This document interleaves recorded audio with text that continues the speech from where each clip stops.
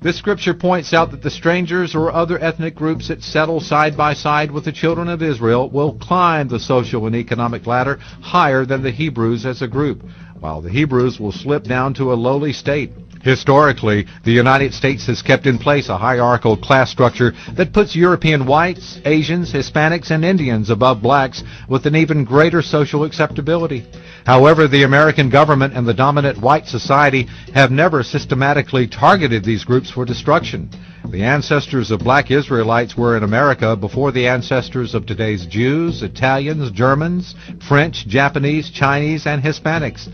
Yet all these ethnic groups were relegated to a much higher social status than blacks, who have been kept at the lowest position in America.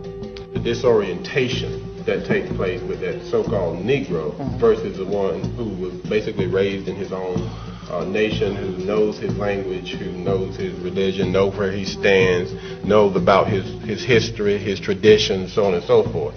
That is automatically a stronger person. And that is why a lot of times you see people coming to this country and you see them starting their businesses, they're starting to move a lot faster, and then we start to say, well, why is it we've been here all this time, they started their business and so on and so forth, because these people didn't come over here disorientated. They had not been told that they're niggers, they haven't been told that they're no good, they haven't been told that they're nobody, their history hadn't been robbed, they already know who they are, so they can come over here with nothing and start, because they know who they are. And so that's the type of mentality that we have that's going on in the Middle East. That's the Calvin. The so-called Middle East. The so-called Middle East. That you are dealing with people, and this is why they are totally underestimated, because this white supremacist and arrogance, this mentality, totally underestimate this group of people every time, because they are not the submissive, confused, disorientated people that they seem to think the Negro would be like the Negro. So when they go over there, I believe these people will fight to their last bullet. I believe they will fight to their last bomb. I believe they will fight, boy, I'm talking about the so-called rented Negro over here, and that's making people mad. They're going to kill this so-called Uncle Tom Iraqis. Because, see, that's how strong they are about what they believe in. They're not going to allow someone to side with the oppressor that will create all of this havoc and rob their children for generation after generation the way we have. Well, Deuteronomy 28:44, He, the stranger, shall lend to thee, and thou shalt not lend to him. He shall be the head, and thou shalt be the tail. Statistics show that the so-called Negro is content to waste a hefty percentage of their yearly disposable income on businesses in the white communities, with a smaller proportion going towards black businesses. They take their money to the stranger, which creates jobs for their people, while the black Hebrew remains at the bottom of the economic ladder. Obadiah Yisrael points out that only in black Hebrew communities will you see other immigrant groups owning nearly all the businesses. For example, observe the people who call themselves Jews. They own a large percentage of currency exchange stores, banks, and lending agencies. The Arabs own the grocery stores and fast food restaurants. The Asians own the clothing stores and beauty salons. The East Indians own the convenience stores and gas stations. And the whites own everything else. The black Hebrew Israelite owns little to nothing in their community. Since virtually all black economic power goes into the hands of the stranger, it elevates the stranger to a much higher social and economic bracket, which in turn gives him the resources to lend to blacks, who in turn are unable to lend to the stranger. Blacks generally have to go outside their community to the stranger to obtain loans for cars, mortgages, business, and even for social events. Deuteronomy 28:45, Moreover, all these curses shall come upon thee, and thou shalt pursue thee, and overtake thee, till thou be destroyed, because thou hearkenedest not unto the voice of the Lord thy God, to keep his commandments and his statutes, which he commanded thee, and they shall be upon thee for a sign and for a wonder, and upon thy seed forever.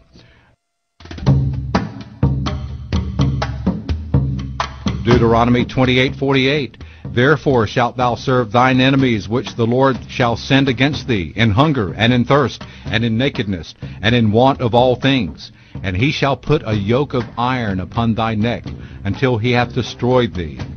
Isaiah 3:12 states, As for my people, children are their oppressors, and women rule over them.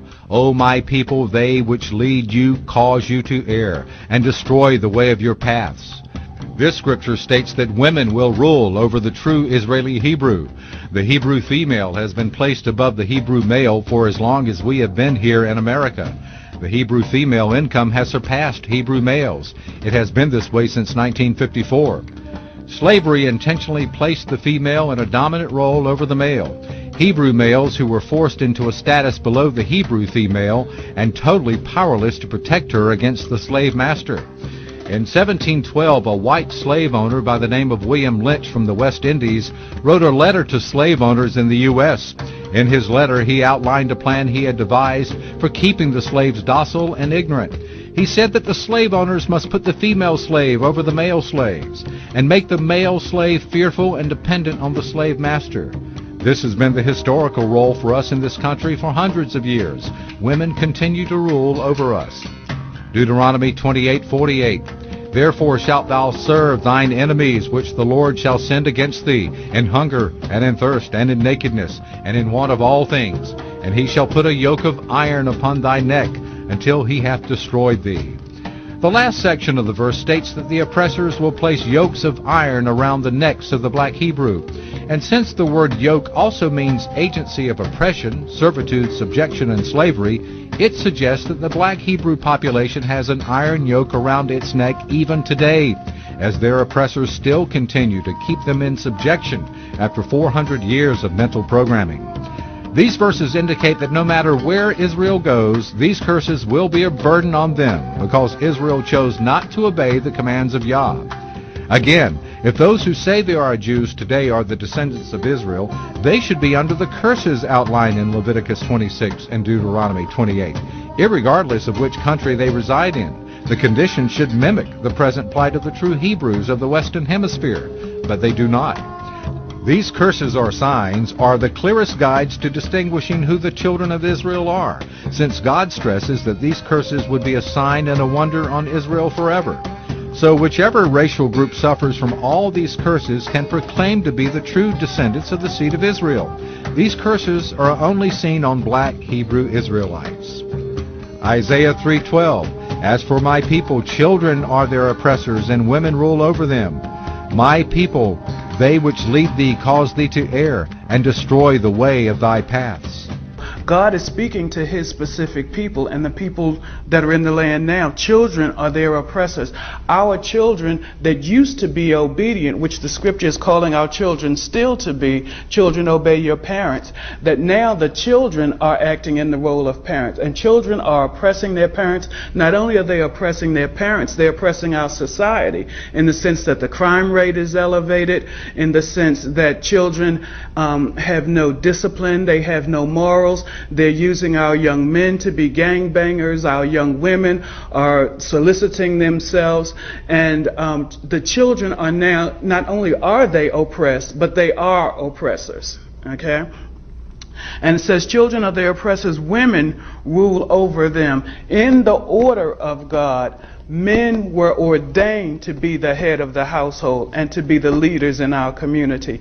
And it is not so because, first of all, for the black man, he's such a threat in this community that he has been so oppressed that the society has so made it that the women are ruling over the men. It's been hard for our black men to be the leaders that they are called to be because of the economic system that we live in. But if we return and get the spiritual teaching that some churches are failing to give, and putting the man in his proper role as the leader and the head of his household, it means sacrifice. This way of holiness means sacrifice. It means that we're going to have to let go of the things of the world. So what, you can't live in that $1 million house if your man is the head of the household. As long as your family is intact, it's a matter of choosing your priorities and deciding who you're going to serve. You can't serve mammon money. You can't serve this society and serve God or serve Yahweh in the beauty that He originally created, which is what He's calling us back to. We're living in a church age where in the book of Revelations, He talks about we're living in a time where the church is being judged. Our leaders are being judged because they have erred. They have not told us all the truth. They've told us a portion of the